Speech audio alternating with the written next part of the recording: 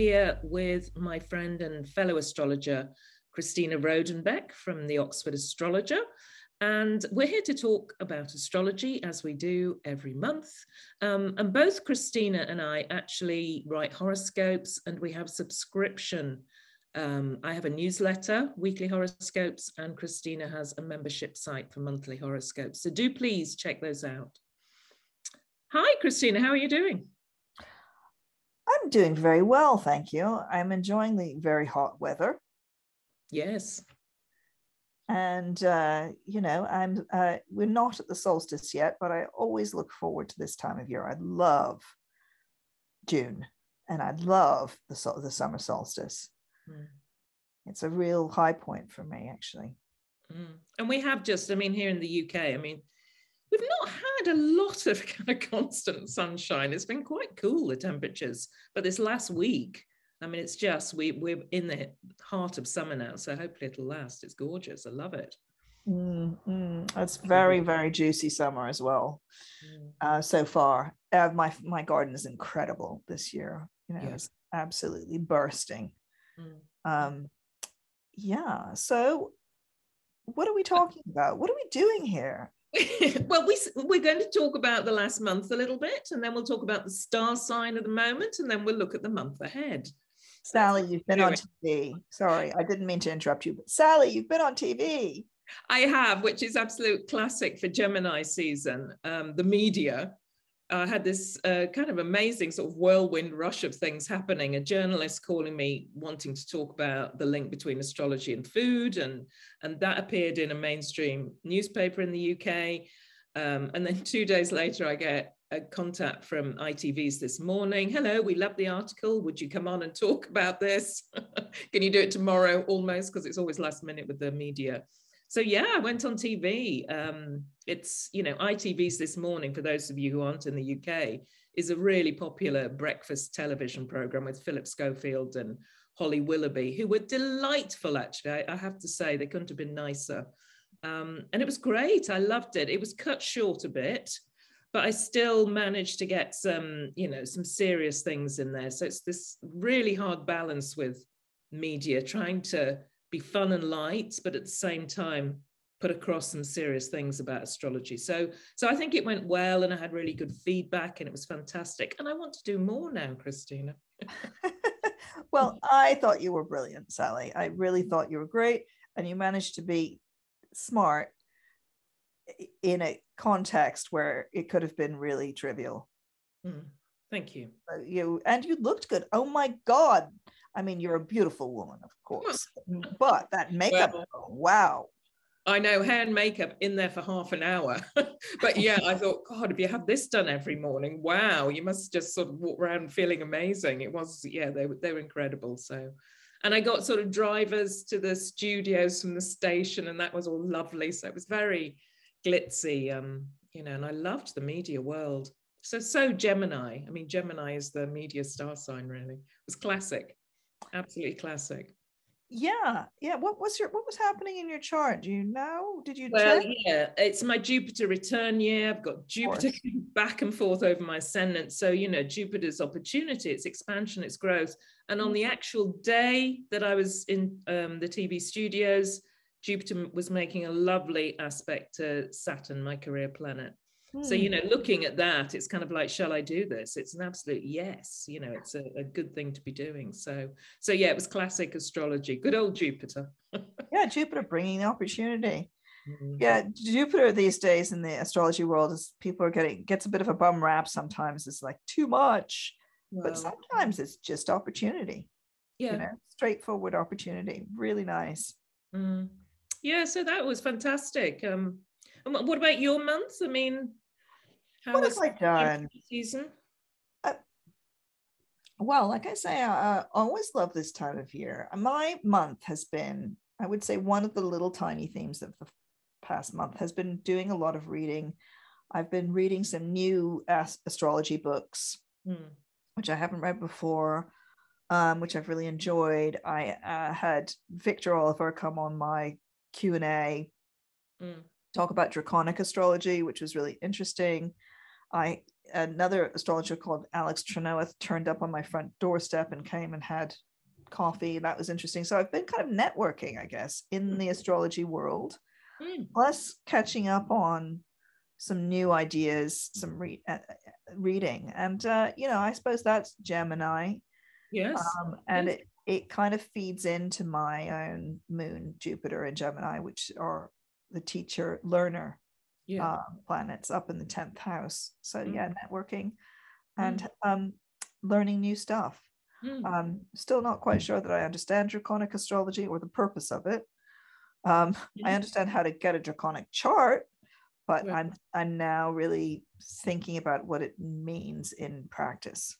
Yeah, and that's the thing with astrology, isn't it? With these new techniques, it's all very well learning them, but you've got to see how they work in real life. And that always takes time and experience, actually, to you have to, it's applied astrology, isn't it? That's what we try and do, is apply it rather than just theorize. It's like the difference between doing an art history course and doing it's the difference between art history and art. You can learn all the theory you like, but you have to figure out how to apply it and then decide if it actually works in any useful way. And it's often, I find, I don't know if you find this, Sally, but I find that I need to do it myself. I can't just take it as a received idea. Any of this astrology. And that's probably why I spent such a long time, working on astrology before going professional, so to speak. Well, same actually, but I think that's kind of, astrology just, it's so complex, isn't it? It is, it's not, you can learn the basics quite quickly, but then to learn the sort of synthesis and interpretation of the astrology chart, that really takes time and experience. I was the same. I did a lot of, and I love the learning around astrology, because it takes you into history, mythology, psychology, spirituality. Just, this vast world of learning. It was fantastic. But the same, really immerse myself in the learning of it before starting work as an astrologer. And then that's when the learning really starts, actually. Of course, because it's your clients teach you, don't they? Yeah, they do. I love it. Still love it. Still learning. Still learning. And it's so interesting when you have clients like the other day, I saw 2 clients in a day, and they both had a Moon Pluto opposition, which was really interesting across Aries Libra. And it's so interesting when you get these little clusters. I often find it that you get these clusters of aspects of people coming to see you with a certain aspects in common. And you think, okay, I'm supposed to be learning about this Moon Pluto. What does it mean? Because I'm used to that Moon Pluto conjunction. I've seen that a lot. But the opposition obviously is a different kettle of fish. Interesting. So, Cancer season. The sun moves into Cancer. It's the solstice. The longest day in the Northern Hemisphere, shortest day. And an interesting shift. It's a real shift, isn't it? When you get the sun moving into the cardinal signs. It's the start of something. And the height of summer, actually, for us. So what do we think about the Cancer season, moving from Gemini, an air sign, into Cancer, a water sign, much more associated really with home, family, nesting, retreating? It's interesting, isn't it? Because it's often when we all go on holiday, of course. In fact, we are all traveling. But I also think that Cancer, the Cancer time is often when you go visit the family. Isn't it? There's tribal gatherings, and there are literally tribal gatherings. In the US, there's the 4th of July. In France, there's the 14 Juillet, these big nationalist celebrations of your nation are also a July thing. I'm sure there's some other ones that I could think of. Those are the 2 that spring to mind. So there is that tribal feeling in July. And also there are all the festivals that people go to, like Is Glastonbury a tribal gathering? I think so. Yeah. And that happens always around this midsummer point.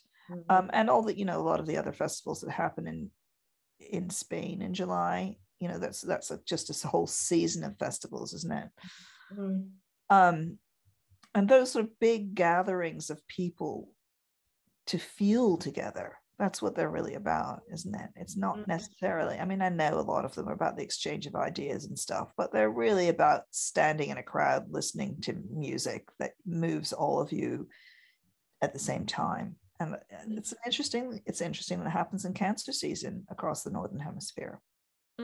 Yeah, because I often, I think there's a little bit of a misconception about Cancer, that it's just about your home and family. You get Cancerians are like, well, I'm not close to my, family, or I live on my own. And what's that about then? But it isn't. I mean, that's just one small part of it.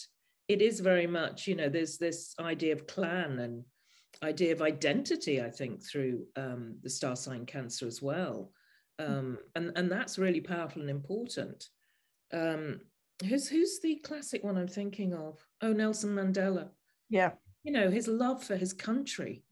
I mean, that was his, I mean, I'm sure you could have said that was his family. So there's often this sense of, it's a bigger sense of family. And often people find that you get Cancerians in the workplace who love kind of gathering people around them, and have a sense of family with the people they work with as well. So you can expand it out, definitely. Yeah, it's a sense, it's a feeling. That's the thing that's different about it. So you're not, and I've often seen this in the workplace, and you see people who own their own businesses. There are a lot of, it's a Cancerian thing quite often to own your business, the family business, or to create a business that feels like family. I've had various Cancerian bosses. Yes, I had one who smoked like a chimney, actually, Cancer. I think he actually also, anyway, that's another, I'll move swiftly away from that. But yes, Cancer, creating tribes and being part of a tribe, and that feeling of connection that is through, it's not through blood though, because you don't have to be related. And that's the thing that people, as you say, it's a mistake people make about Cancer to think it has to be about the blood family. It doesn't. Yeah. It can be the family of friends that you've made, or the family that you've made at work, or the nation itself. Yeah. And also, I mean, I think with Cancer, the other important thing for me is the moon, that the moon rules Cancer, because that, the moon is quite incredible.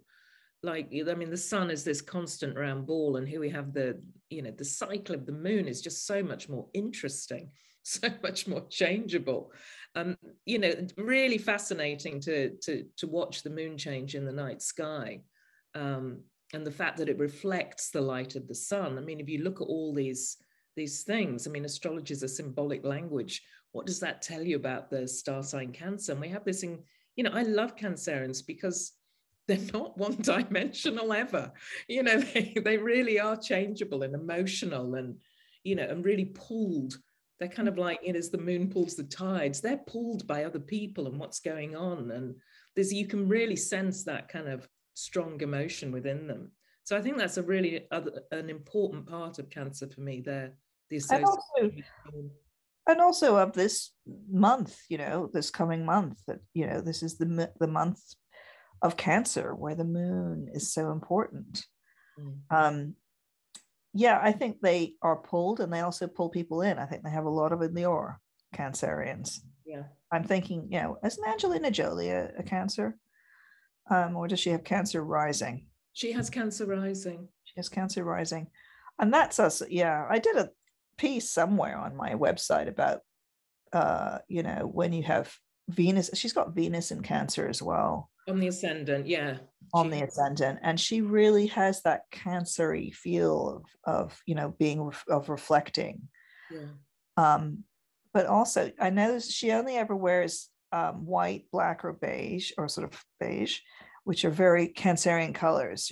So she's like either the dark moon or the full moon. Interesting. Yeah. she chose to have a double mastectomy, actually, didn't she, as well? Yeah, really interesting. Which is a moon again rules, you know, it rules the breasts and the stomach. So there's that link to the cancer side of her personality. Yeah, she's an interesting one. So what about the solstice? Shall I get the chart for the solstice up? Let's because I mean it's quite interesting when you're looking at the chart for the solstice or the equinox, these 4 markers throughout the year when the sun moves into the cardinal signs.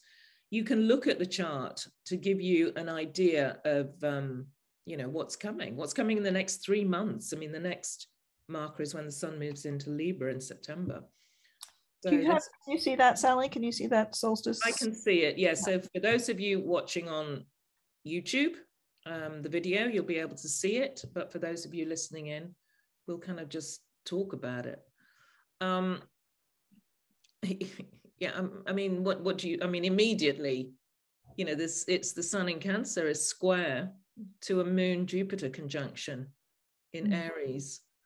And that kind of is like the dominant planetary aspect. Yeah, and so you know, that's going to tell us something about coming you know, few months, isn't it? That looks very emotional to me, you know. And so we've got a kind of double moon theme there already, haven't we, with the sun in Cancer, the moon ruled sign, and the moon's emotional nature expanded by its connection to Jupiter. I would say volatility, actually, with this, and the beginning of something. You know, these are cardinal signs. It looks like a really busy summer to me. It does. I mean, there's, you know, one way I kind of see this has been part of the legacy, I think, of also Mars in Aries, activating that Jupiter in Aries. We're in this new phase with Jupiter now. It moved into Aries mid-May. You know, here in the UK, there's big news all the time. We're in for a summer of strikes. And I think that's very much linked to it. It was started really on the Mars-Jupiter conjunction in Aries, but it is about, strikes are about Aries. There's, you know, it's this fiery individual action, fighting for your rights. So, I mean, I think that's what it's going to play out actually over the next 3 months. It'd be interesting to see. I mean, this is just here in the UK, but will there be strikes, protests around the world? I mean, also fires. This is a classic time, isn't it, for too much heat in yeah, I mean, I'm quite worried about the fires looking at those charts for this summer. Because there's stuff happening at the end of July as well, which looks very fiery to me. And I think that could just be literal fires, could be war style fires, or the, you know, as you say, the fire inside, the fire in the heart. You know, it looks volatile, and you know, that's all kind of slightly negative stuff that we're talking about. But I also feel that it's very good for people starting off on an enterprise. Yeah, agreed. You know, it's like the opening chapter of some new thing. Like if you were starting a new business, or if you were starting a new book, or anything that you want to start, I actually feel there's something about this solstice which is like, right, yeah, okay, let's go. Yeah. You know, and also the other part of that would be, okay, let's go. I'm giving myself 3 months to get this first bit done. Yeah. Or go off traveling for 3 months if you're lucky enough. Exactly. Off I go. But it's got, yes, I mean, I would be, because of all this fieriness, I would be very considering of where I'm choosing to travel. Yeah. I wouldn't just go anywhere. Yeah. And I think, you know, I think there are going to be, I mean, we're moving through this extraordinary time in our world, but it does suggest extreme heats as well. Yeah. This chart. But I do love it for that, you know, initiation, taking a leap of faith. I mean, Jupiter can teach us so much. It's the planet always associated with luck. But I kind of always, you know, when I'm talking to clients about Jupiter, I always say it's not just, you know, you don't just sit on the sofa and wait for luck to find you. I mean, Jupiter teaches us that you need a big vision. You need to be willing to take risks, and you need to really have a strong sense of belief in what you're doing and self-belief. Put those in place, and luck finds you. You're out there, you know, really seeking the opportunities. So it is about, and it's the planet that's kind of, you know, it's there's a belief that things are going to go well. It's harnessing, I suppose, the Sagittarius link to Jupiter. You know, there's this glass half full, that every cloud has a silver lining, things will work out well, and kind of really harnessing that positive side of Jupiter, particularly in Aries. I mean, it's a real trailblazer symbol, Jupiter in Aries. Yeah, I like it for a travel thing as well. Having said, you have to be choosy about where you travel. Do travel, you know, Yeah. go somewhere, get on a plane, go somewhere different, especially like for Leo, you know, that you couldn't have a better indication of have a summer where you go on a pilgrimage, you go on a long distance journey, you know, you step outside your normal, you step outside the box. Yeah. You walk the Camino. Yeah. Maybe. It's going to be hot though. Right. Yeah. If you do that, please wear a hat. Yeah. Yeah. I mean, Lots of water. It's really exciting, I think, for all the fire signs, Aries, Leo, Sagittarius. I mean, it is kind of like, right, let's just get on and live life. Let's do stuff. You know, the world is my oyster. Things are opening up. So it is a time to really, you know, meet up with people, have fun, go to a festival. I think fire signs in particular, it's a time to embrace life. Yeah, I would say to Sagittarius, I would say take a risk on something. Doesn't matter what, on love, on a horse, on just dropping everything and going. But, you know, feel confident that actually things might work out, you know? Especially, I mean, it's interesting that we're still in the pandemic, you know, there's still COVID is still around. There may be lockdowns again, who knows? But in the midst of this pandemic, we have this moment, or coming to the end of the pandemic, but it's not over yet in lots of places. So there's that to take into consideration. But there is this feeling of something new beginning. Yeah. And so it's not post-pandemic, but it's getting to the end of it. So it's like an overlapping moment. Because the you know, Aquarius, Saturn is still in Aquarius, which I think is part of the lockdowns. Yeah, and that Saturn, you know, this Saturn's now retrograde, and it is going to move back to create that final square. It's not exact, but it will create the square aspect to Saturn Uranus, which was such a big part of 2021. You know, rules and regulations, the freedom, that kind of clash between the two. So that is coming back into aspect towards the end of this year. And also, I think what's interesting about this chart is that, you know, that we've got the Uranus North Node in Taurus coming closer and closer together, and they're meeting on the midheaven. So, you know, and we're in this very unpredictable and erratic time financially as well. That's going to continue. And then Mars will meet those two at the end of July. You know, I looked at this with Victor on my Q&A, which is actually on YouTube if you want to see it. On the Oxford Astrologer Q&A this time, we were looking at that because this is an important aspect coming up. But as you say, it's already approaching now from the solstice that we can feel it. And you're right. I mean, it's going to be partly about money, although we know that already. I mean, look what's been happening to the stock markets. It's been and crypto and all of that. It's been an incredible plunge. But Uranus tells us that you can't predict whether it's going to suddenly flip again, you know, in another direction. Yeah. Well, Uranus, it's always with Uranus, isn't it? It's highs and lows. It's like you're riding the roller coaster.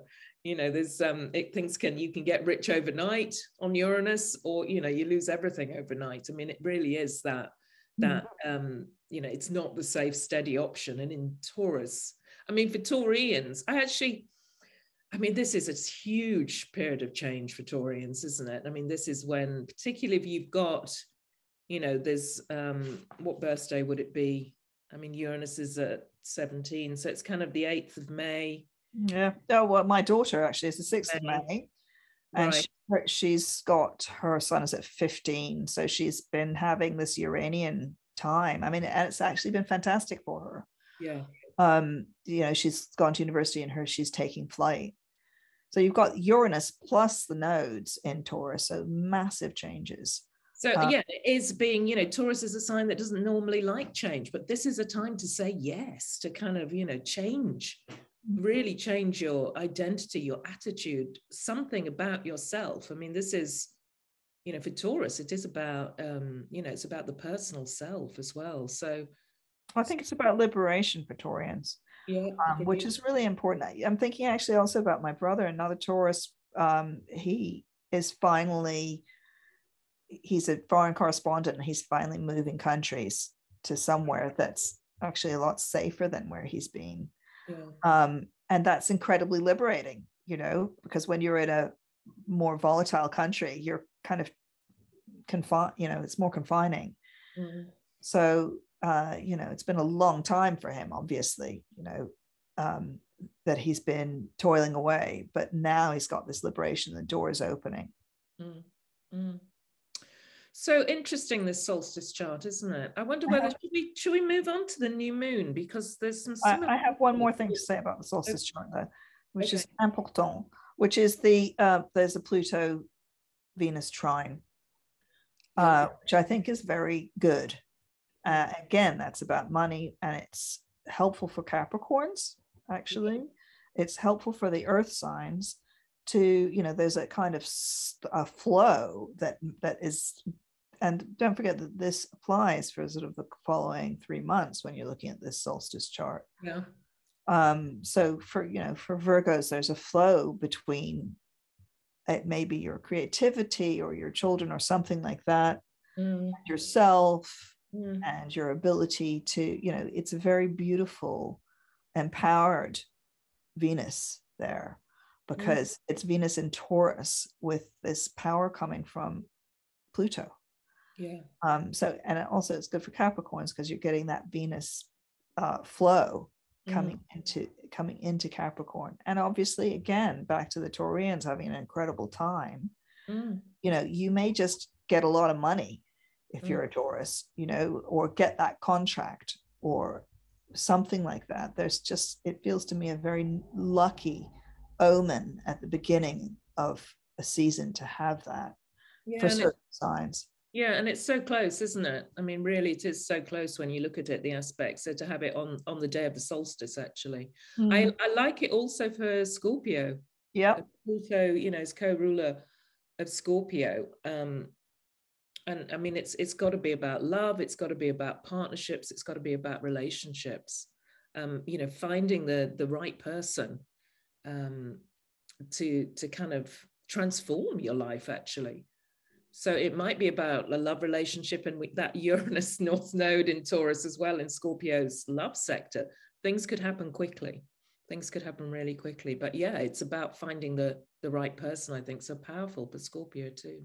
I mean, it's quite sexy, isn't it?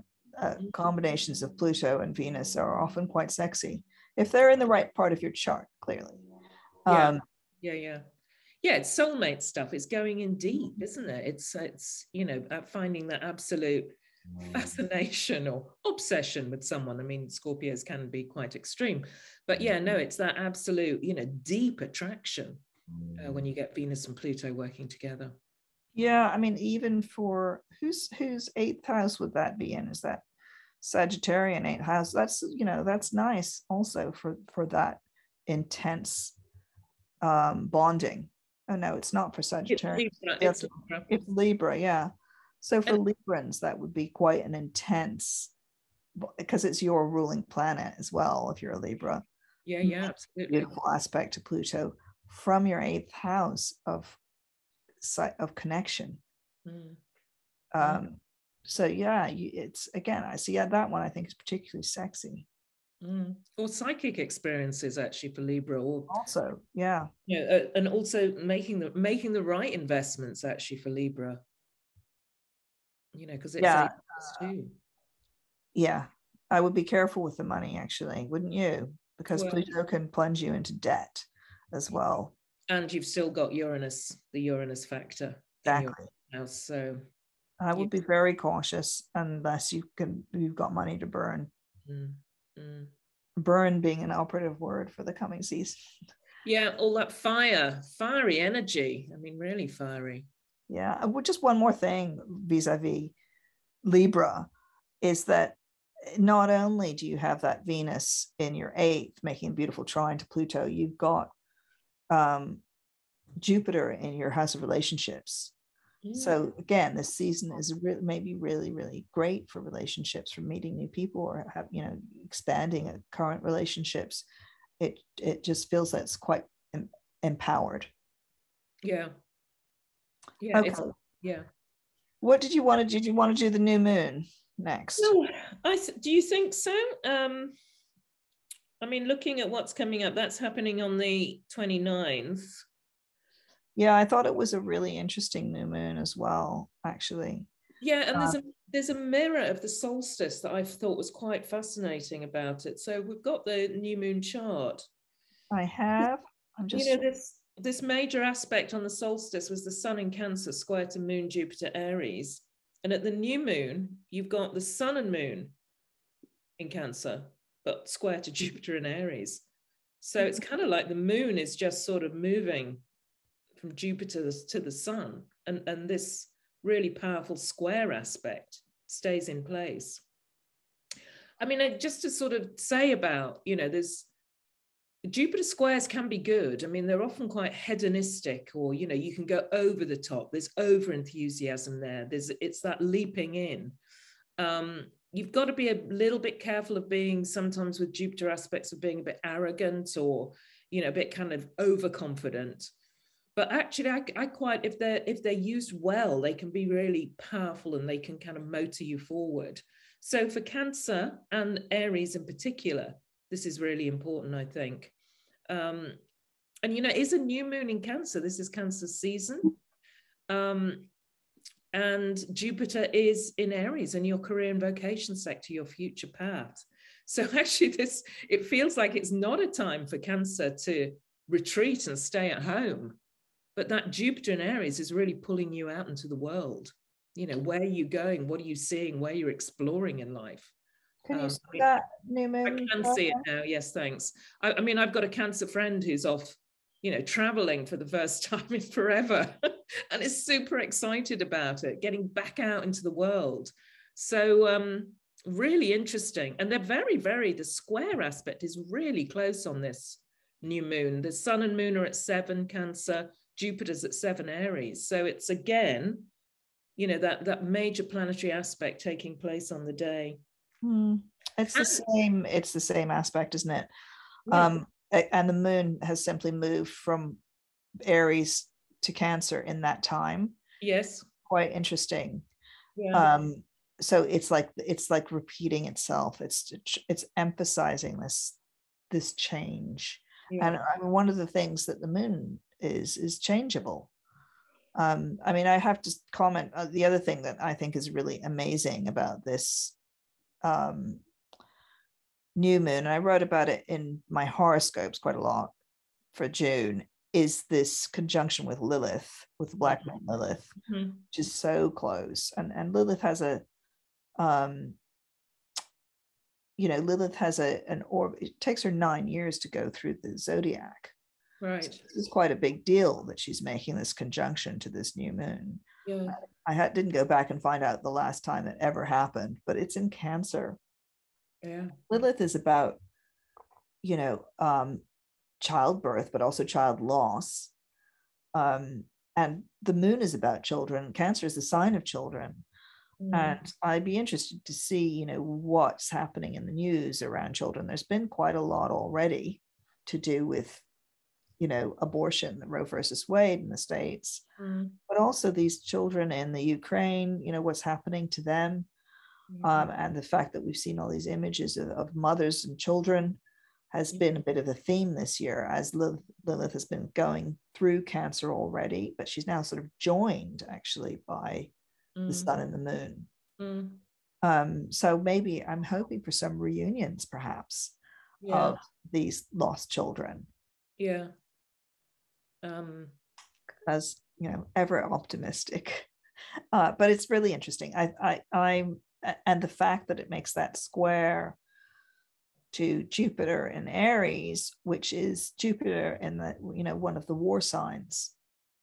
So this is the sign, we were talking about how Cancer is associated with nationalism and the nation. And I'm thinking about Ukraine. I think that's really interesting. I just have to have an aside, because for those of you listening on the podcast, Christina's got this, she's got this rather interesting little cursor that is the Earth, is it? Oh yeah, it's the Earth. She's whizzing it around the chart. Can you see me whizzing? I wasn't sure if that isn't it sweet? It's very sweet. I can't take my eyes off it. It's really the way you're circling it around. So yeah, I'm getting around. Where do you want to see? Africa. Getting mesmerized by this little Earth whizzing around the chart. I mean, I just wanted to. I think what you say is really spot on. From a personal level, these themes around children, it might be very strong for Pisces, because Cancer is Pisces' 5th house. There's also, I actually really like this new moon, because look at Venus as well. Venus is a 7 Gemini. Earth whizzing around. So Venus, there's a Venus-Jupiter connection also on the day of the new moon. And how lovely is that? I mean, we've got the 2 best planets making this wonderful, supportive sextile aspect between Gemini, Venus in Gemini, and Jupiter in Aries. And I just think that's lovely. That's about kind of, gestures of kindness, generosity, complimenting people, or, really make the most of this. I kind of, on a very sort of almost trivial level, it's kind of a good day to go out and say, oh, your hair looks lovely, or oh, I really love you. They just really sort of spread love and kindness. Venus in Gemini, the sign of communication. And very lovely for Gemini to have the love planet there, the planet that's linked to popularity as well. What's starting in your life that's going to increase your profile in some way or get you seen. It's also peace talks, isn't it? Peace talks, yeah, talks. It is. It's really simple. Yeah, I mean, obviously for Gemini, it's, when you have Venus in your sign, it's good for your popularity. And then for the opposite sign, for Sagittarians, it's also really good to have, when you have Venus going through your opposite sign. It can mean, you meet very likable people, or lovable people. Your love life picks up. And to have that, especially for Sag, making that lovely connection to Jupiter, your ruling planet. Yeah. That's a very nice new moon.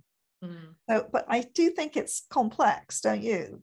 Because there's the square between Jupiter and the new moon, and then there's this lovely sextile. So we've got quite a tough aspect, and then a very smooth aspect. Yeah. No, that's true. But I kind of, it's not the toughest aspect. No. Jupiter. I know it is, a square is a challenge. It's something to overcome very often, a square aspect.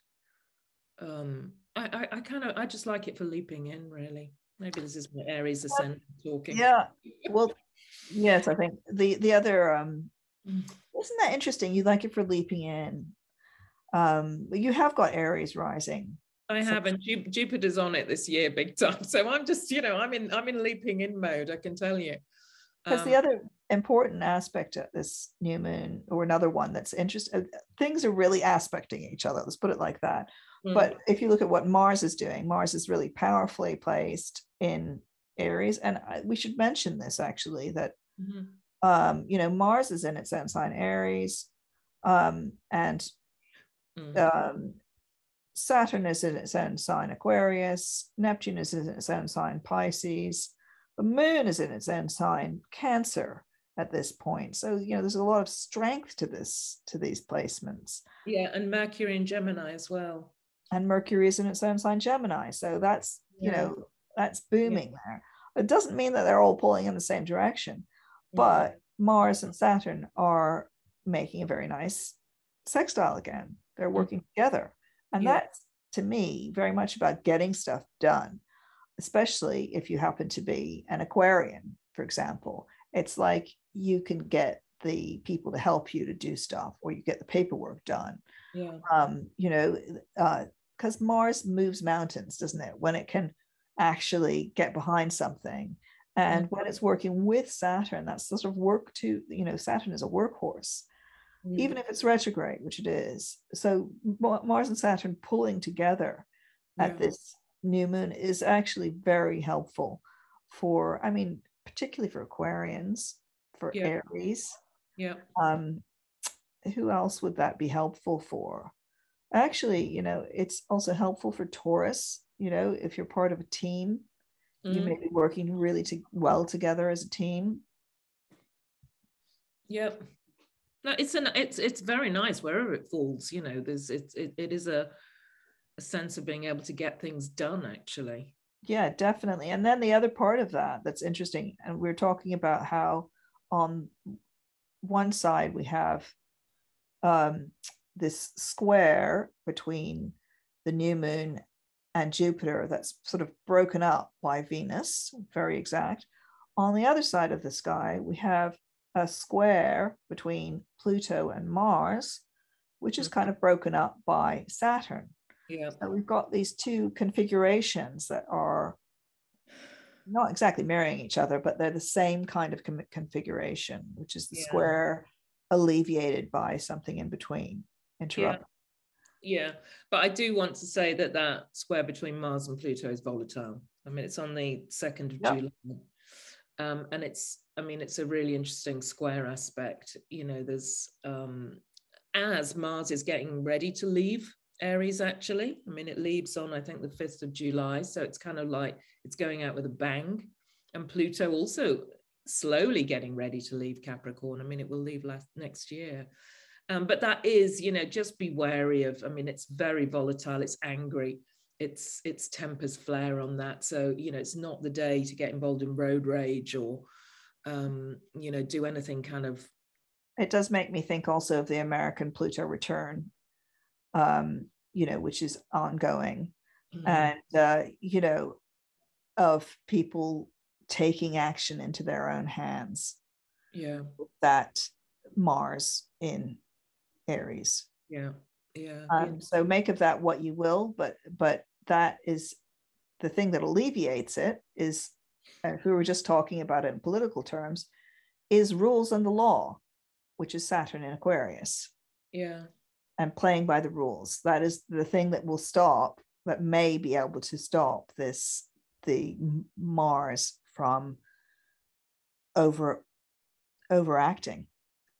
And that is a theme of that first week in July, isn't it? Because those two, on this new moon, Mars and Pluto are coming into the square, and then they square each other. Mars is pulling away from Saturn.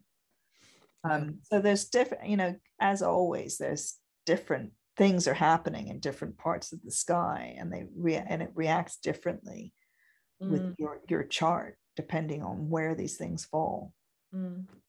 I also want to mention, because we've got Neptune turning retrograde as well. It's on the 28th of June. So it turns, this, and at 25 Pisces. And then we'll move back to the degree where the Jupiter-Neptune conjunction was. So there's if you've got planets or angles around 23 to 25 Pisces, there's still this sense of things being a wash or some kind of overwhelm.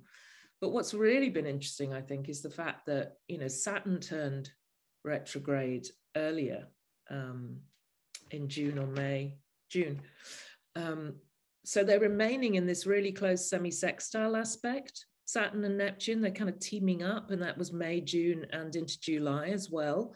And I kind of find this quite interesting. It's like, again, Saturn, that Jupiter-Neptune conjunction was so overwhelming and took many people, kind of out of real life in a way.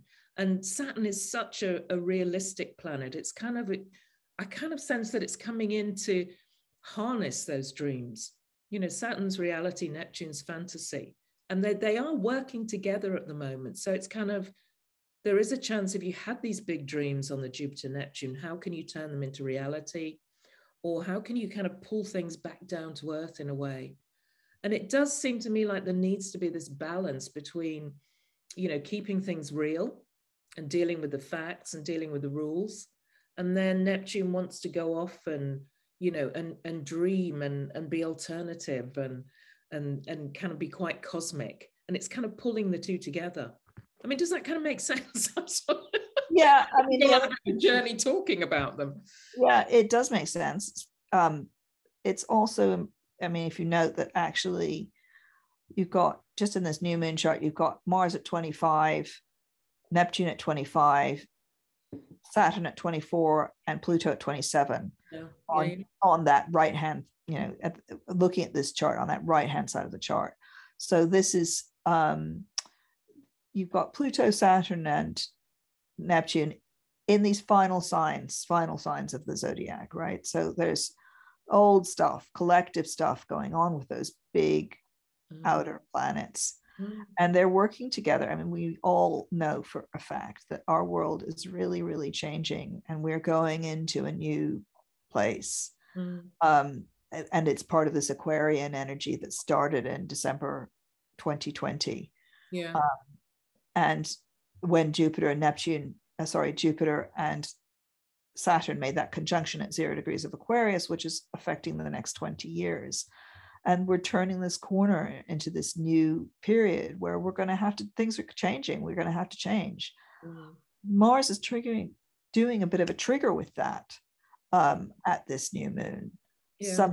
Some things are going to come into place, and this affects us all. You know, this will affect you personally as well. And I do agree about the reality check of Saturn and the big dreams of Pisces, of Neptune and Pisces, and those may be ideals. You know, how can we create, because there's been quite a loss of faith in the future, a loss of hope for many people in the past few years, as we see, you know, climate change taking effect and our leaders doing nothing, and the corruption that has arisen or become revealed under Pluto and Capricorn is just rampant.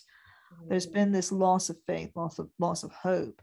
And actually, I think that there is hope for the future. And it's partly if we can get that Saturn and Neptune energy working together. And next year, Saturn will move into Pisces, which is a weird placement for Saturn, but maybe it's a good one, because so they'll still be kind of working together. Yeah. And it's making those real castles in the sky, bring them down to earth. I'm actually thinking of those sort of giant windmills, or are these windmills in the sky, you know, which are such a symbol of Saturn and Aquarius, which is the great air sign, the great sign of engineering.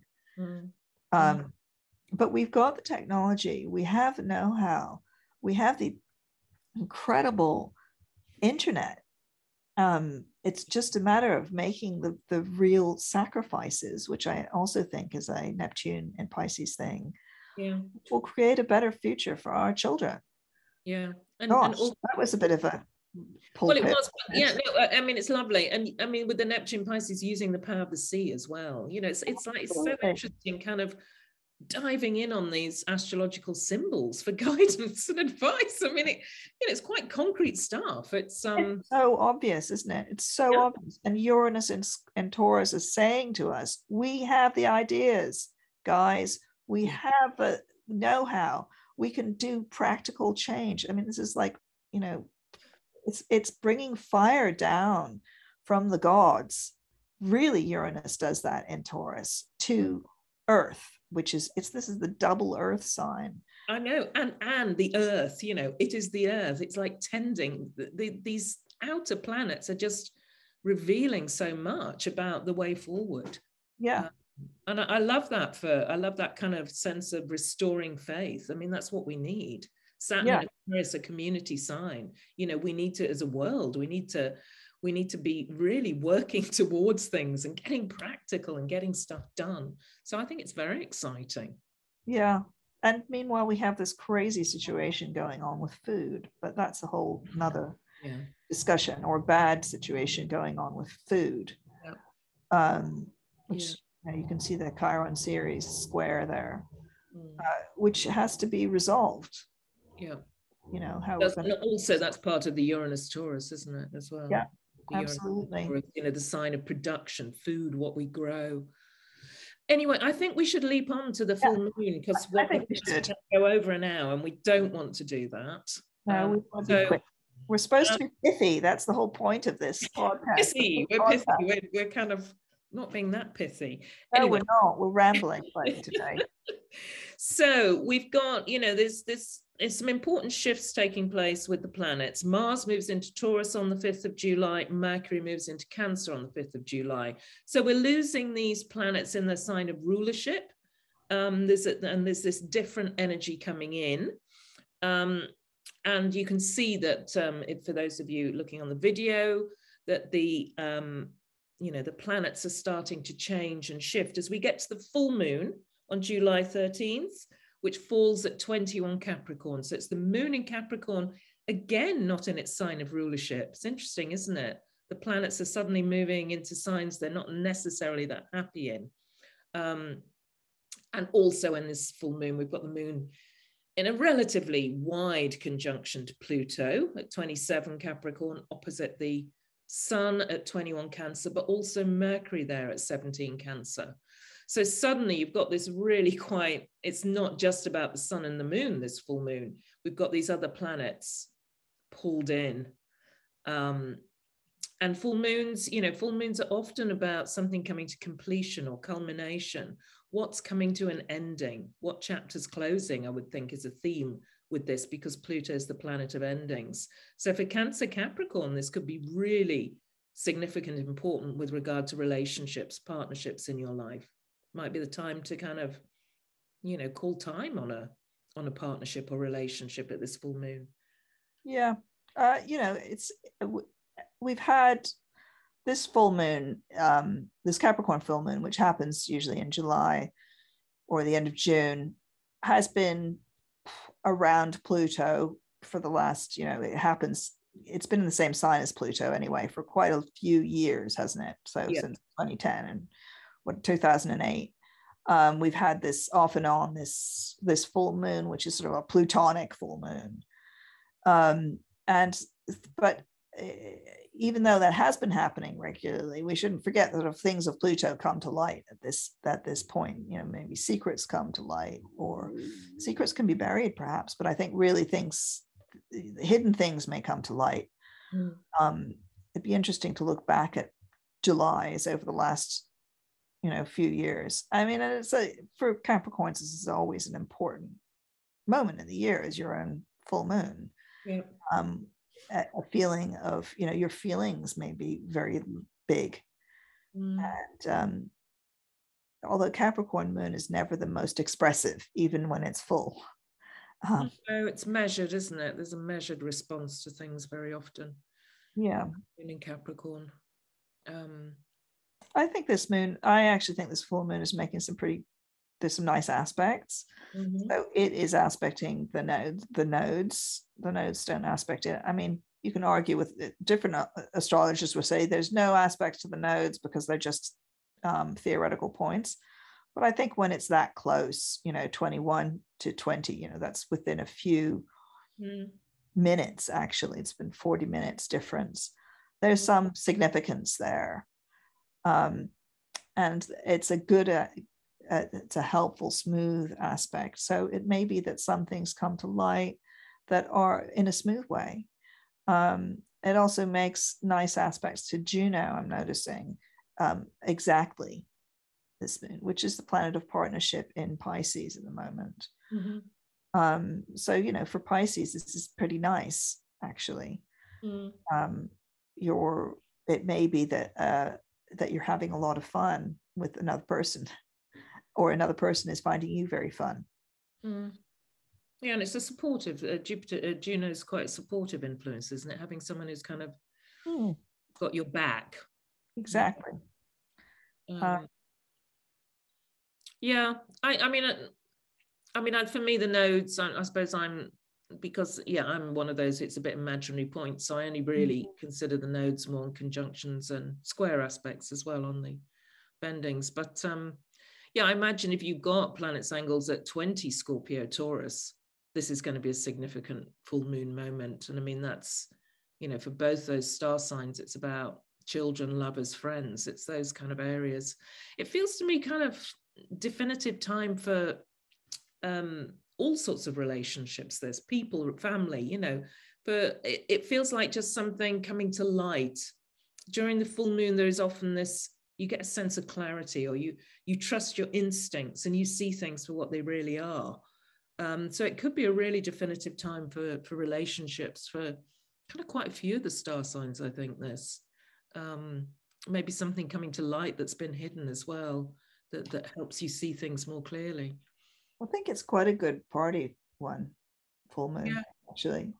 There's a really pretty nice gathering in Cancer there. I mean, there's also the bad fairy at the feast, Lilith, but, you know, there's Mercury and the Sun and Ceres all kind of gathered there. There's Venus is in Gemini, which is really nice and sociable. Mars is in Taurus, but, you know, Mars has to be somewhere. Yeah, maybe there's a lot of cooking going on in the kitchen. Yeah. So I'm saying this is quite a kind of social sort of full moon. And full moons are a time of celebration. You know, the light of the moon's at its brightest. It's a wonderful time of celebration as well. And I'm relieved that it's not squaring the nodes anymore, that we're moving into a more an easier connection in the sky. It does feel, it's interesting, this, you know, having looked at these charts, there is a sense of help or alliances. This isn't, it doesn't feel like a month really to be going it alone. Actually, it's about finding your tribe and creating these helpful alliances, which is a bit of a theme of this, you know, Cancer season moving forwards, getting the right people on your side. So Sal, aside from these, the new moon, the full moon, the solstice, there aren't sort of massive things happening this month, are there? No, there's not actually, which is quite nice for a change. It's quite relaxing, isn't it? I mean, you know, we can just feel kind of that fiery energy of Jupiter and Mars in Aries, and then it transfers. When does Mars go into Taurus? What date is that? Do you have that? 5th of July. Yeah, 5th of July. I mean, I think that's going to feel like a big switch for a lot of people, and kind of a relief as well. So it's great to have Mars and Aries for a while, but enough is enough already. Yeah, it's much steadier, isn't it? It's steadier and it's more plodding. It's more, you know, it's a bit reined in, but possibly in a good way. Although not for Taurus, of course, who will be absolutely on the go for the whole time. Yeah. And probably not for Scorpio as well, who will be having steamy affairs. And obviously. And also, you know, not, you know, with you know, Mars and Taurus for Sagittarians, for instance, you may find that you have a lot of work. So wherever Mars falls in your chart and that move on the 5th of July, you suddenly will get kind of some energy going in that spot in your life. Yeah, and I kind of think for Aquarius, this full moon's an important full moon for work as well, because it's lighting up work and health sector. So some key decisions for Aquarius as well. So should we wrap up there? Because I think we've talked for an hour, which is okay. Let's stop. Time to say goodbye. Hopefully it's been helpful for everyone, and you know, let's enjoy this month coming up as much as we can, and come together. Yes, come together. Tribal gatherings to worship the moon. Yeah, that's nice. Full moon swims, excellent. Enjoying those. All right, take care. Take care, everybody. Bye. Bye. Bye. Bye.